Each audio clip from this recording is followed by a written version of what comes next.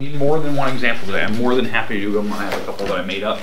I don't know how many you'll need. I don't know. So I'm just kind of going to throw one up here. If it makes sense to you and you feel comfortable doing it on your own, I'll turn you loose so you can work on your assignment. The assignment we do this Friday. It's 4 problems. 4. But there's a lot to do. You need a calculator. Like, no joke. You need a calculator. In fact, I need a calculator. I went and bought one last night because I know I need one to do this homework assignment. So, because of the level of math that's involved that you have to calculate. So, because I didn't have one, I've been using those stupid little blue ones. So, all right. So let's walk through this first problem. Here it is.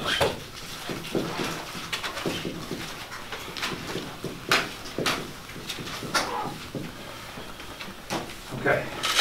Again, we'll go through other ones if need be. So here's what we have. I got it written down correctly. It looks like it. Okay. All right. So this is a polynomial. It's 2x to the third plus 18x squared. Sorry, it's a really bad 2. 40x and then a 24.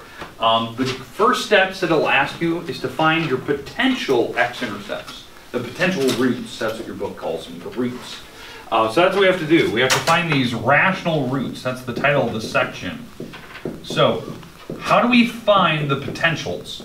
This is the first step that we do. What did we discuss yesterday? What do we look at?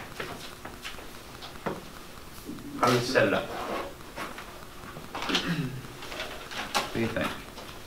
The number on the back. Number on the back. Over the leading coefficient. Yeah. So the number on the back, the constant, you're going to put the constant in the back on the top and the leading coefficient on the top. And what you do, and I'm abbreviating, you set it up where you factor those numbers apart and you put them all on the top. So, for instance, that constant in the back, that's the back number, right? I call it the constant. What are all the factors of 24? 12 and 2, 6 and 4. 12 and 2, 6 and 4. 24 and 1. 24 and 1. 8 and 3.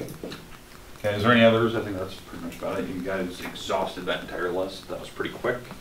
Okay, and those are all the factors of 24.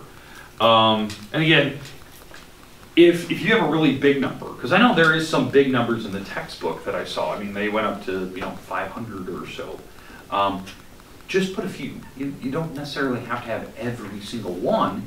You just have to have quite a few that you can pick from. Pick some small numbers, pick some bigger numbers. I would try to stick with the smaller numbers like 1, 2, 3, 4. Pick some easy numbers you can work with because you'll probably find that one of them works right away. What about the leading coefficient? What's the number out front? 2. 2 and 1. 1. 2 and 1. Okay, so those are all the factors of 2 and 1, or 2, I should say. Now, what we have to do is make every possible combination using the back number over the front number. Every possible combination, and you don't need to put repeatings. So I do expect to see this on your paper when you do your homework. I do want to see that you're setting up your rationals and that you're actually listing out all the different combinations of them. So it's going to be 12 over 2, which is, what, 6? That's 12 over 2. 2 over 2, that's number 1. 6 over 2, that's number 3. 4 over 2, which is 2. 24 over 2, which is 12. 1 over 2, that's half. 8 over 2, which is 4. I don't think I have 4 listed yet. And what, 3 over 2? So far so good. That was taking the top number, putting over the 2, and simplifying the numbers as I went. Did I lose anybody in that process of me doing that? We're good? Okay, now I'll put all the top numbers over the other number, the 1. So 12 over 1, I already have it listed. 2 over 1, I already have it listed. 6 over 1, I already have it listed. 4 over 1, I already listed. 24 over 1, I don't have that one, so I'll put that one up here. That's a new one I don't have listed yet. 1 over 1, yeah, I have it. 8 over 1, don't have it listed. So 8 over 1. And then 3 over 1, I already have that one listed. All right, so these are all my possible combinations. Again, in your homework, I expect that this is the first line of work that you're doing. You're going to list off all the possible combinations that you can possibly find. That could take a while. Maybe your numbers are really big. I picked these numbers on purpose so that there's a lot of them. So we have quite a few numbers to pick from. Now, this is the part that I'm not joking. You need a calculator. I went and bought one last night. I went and bought a really expensive calculator because I know that I have to do the same homework that you did last night. So, you have to check which ones work. This is the tedious part where you type it in your calculator. It's really helpful if you're with a partner, a friend, so that you can double team and like one person plugs in one number, one person plugs in the other number. And what you're doing is you're taking one of these numbers one at a time and you're going to plug it into the function. Okay, so this is how you're checking. It's called synthetic substitution. Synthetic sub. And you're going to plug in one number at a time. So let's say I plug in the number 1 here. Positive 1. I'm going to plug that in. This is what you're typing in your calculator.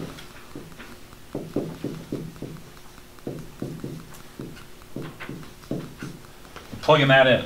And you're going to see, will it give me 0 out of that thing? So I plugged in the number 1, right? Will that give me 0? Absolutely not. Why not? They're all plus. They're all plus. So here's a big red flag. If you need to get 0, you probably need to use some negative numbers. Probably. So, in fact, I would try -1. See if that works. So plug in negative ones into everything and see if that works. If that doesn't work and it doesn't give you 0, remember, I'm looking for when you type in your calculator and the calculator will spit out 0. If that doesn't work, try the next number. Try 3 or -3. Try 2 and -2. Try 6 and -6. I would avoid the ones with fractions. I would try the nice, easy numbers. This is where you and a partner can double team and you can figure out a number that works really quickly. Did anyone actually type this in and find one that works? -2. -2, perfect. Okay, so -2 actually worked. So -2, -2, and -2. So just to prove that point, thank you for doing that. -2 to the third power is -8. You're going to take that times 2, which is -16. -2 squared is 4. Take that times 18, and that is going to be, let's see, 4 plus 3 and 72. And that's -80. It's -80. And then you have the plus 24. And so it's -96 and positive 96. Yeah, you're absolutely right. That does make 0. So good work on that. Okay. Again, you'd be typing that in a calculator. You don't have to show all that work. I'm just showing you that it does make 0. Does that make sense what you're doing? What that told me, -2, that one worked. That was a root. So -2. So off to the side, this number is going to work. Now, what is the parenthesis that represents -2? What's the binomial that represents x plus 2? Yeah, that would be the binomial that represents it. Now, you're probably wondering, okay, well, why do I care? What do you need that for? You need to divide it out. Because I say in the instructions, list off the possible rational roots, use synthetic substitution to find one that works, 1, which you did. You found 2, perfect, -2, sorry. You found -2 that worked. And now, you need to divide it out using long division and find your other rational roots. So off to the side, you're going to divide by this. You're dividing by the x plus 2. That's the number -2 that we just said was represented. Again, it's always the opposite of that number, except that it's negative, it's positive there. And so I'm going to divide it out. And this is the part that we're writing in the house. If you're missing any terms, you need to make sure that you fill them in with zeros. It has to have all the terms accounted for. So if there's, like, let's say the x is missing, you better put a 0x in there and put it all least to greatest. Okay, does that make sense what you're going to do off to the side? I give you plenty of space for this, by the way. You have a half a page per problem. There's only 4 problems you have to do. So you'll have plenty of space to list them off. You'll have plenty of space to do the long division. And then you have plenty of space to write out what all of your roots are off to the side. Okay? Okay, does that make sense what you're doing in your homework so far? Okay, let's finish this problem out so you can see it. Again, if we need to do another one, I have more. I created a bunch of these. So, okay, so going through this, what do I take times x? That would give me 2x to the third power. What do I multiply on that? Say it. 2x squared. Okay, I'm going to multiply by 2x squared. I'm going to put it right here. So whatever I'm multiplying by, I need to write it on the top. If it's positive or negative, put it up there. So I'm going to multiply by 2x squared. When I do that, I'm going to write down my answer right here. So 2x squared times x, well, that's 2x cubed. Perfect. 2x squared times 4, or sorry, 2x squared times 2, well, that's 4x squared. Make sense? When I multiply by? Okay. Now, what do we do on long division? You always switch the signs or subtract straight down, however you want to think of it. I subtract. 2 minus 2 is 0, gone. 18 minus 4. That's 14. And then you bring down the next term, just the next one. Okay. Make sense so far? We have to keep going. We start all the way over. What do I have to multiply on an x to make 14x squared? 14 and x. Okay, I'm going to use a different color here, so we're going to multiply by a 14 and an x.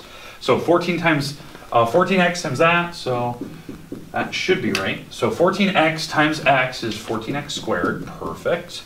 14x times 2 is 28x. Okay, and now what do we do?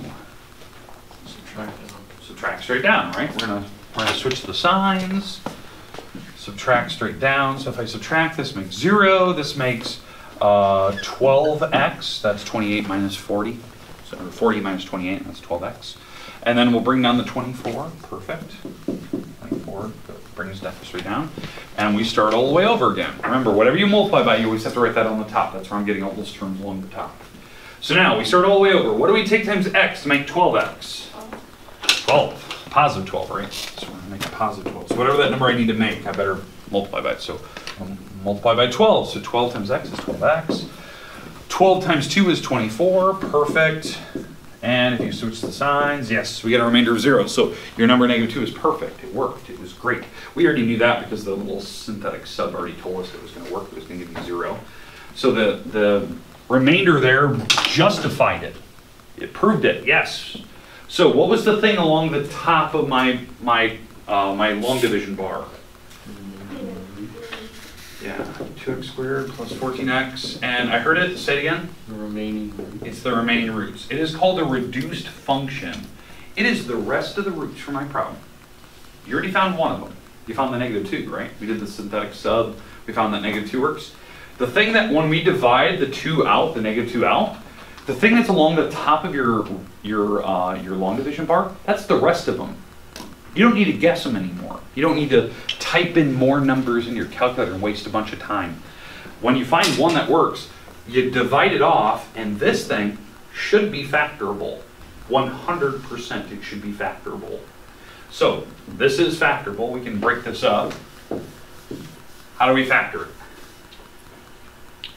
What are the rules? 12 plus. Break up the 2x squared. 2x and 1x. What about the 12 in the back? 2 and 6. Not like that. 2 and 6. And I think that does make the 14 in the middle. So yeah, that sounds good because this will be 2x squared, 12x, 2x. That makes 14x. Okay, and 12. Yeah, I could have pulled out a 2 earlier if there's a common factor of 2. I didn't need to do that, but so what you do to solve these, you just set each one equal to 0, and that'll be your remaining roots. So you set this thing equal to 0, solve it, subtract that over, divide by 2, so this ends up being a negative 1. So there's one of your numbers that would have worked. So negative 1 would have worked. And then if I solve this one would represent what? Negative 6. If I solve that. Those are your roots that I needed. So these are all 3 of your roots right there. Because what was your greatest power in this problem? Greatest power was 3. You could probably have 3 x-intercepts. Just the way it works. Okay, now, I know that's a lot. I'll get out of my way, sir. Do you want to see another one, or do you think you could handle something like that? We got it. Got it. Okay, if you need more examples, I have plenty more. I have a whole page over there that I created last time. Okay, I'm going to put on my little mask. I'm going to hand out your homework. It is due on Friday. So you're going to want to take some time. You're going to want to group up with somebody that will help you out when you're doing all that synthetic sub, so you don't have to waste all of your time on your own. Trying to like figure out which number works. Like you only have to find one and then just divide it out. Once you find the number that works, make sure that you make the parenthesis that represents it and divide it off. And you know you made the right parenthesis if that thing gives you a 0 for remainder.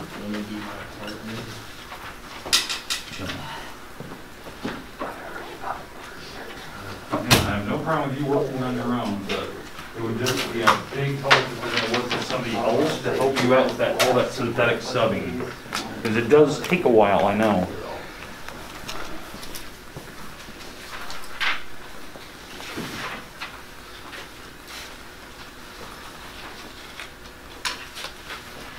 This is our first assignment on the next quarter, so some people like to pay attention to all that.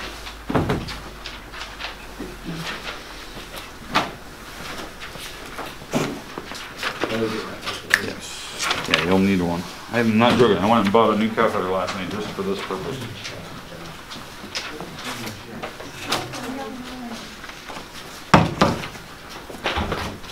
Give me two. Oh, sorry. Yeah. I was like, man, I had an extra one. Can I put it plug into? Yeah, sure enough. So we're gonna work on this after school. Yes. And then like study for my test and I take my test tomorrow.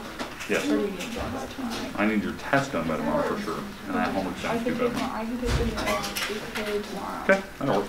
In my study hall. And then we Yeah, can work and I can work this on and that my for like practice 5 test. minutes or so, I yeah. went practice test. I haven't even started it. Yeah, so you can work on the practice while I'm gonna do my little meeting. I'm not sure about my like favorite one. What is it gonna be like? Probably today. I gotta get it. I just haven't had time to do that. Oh.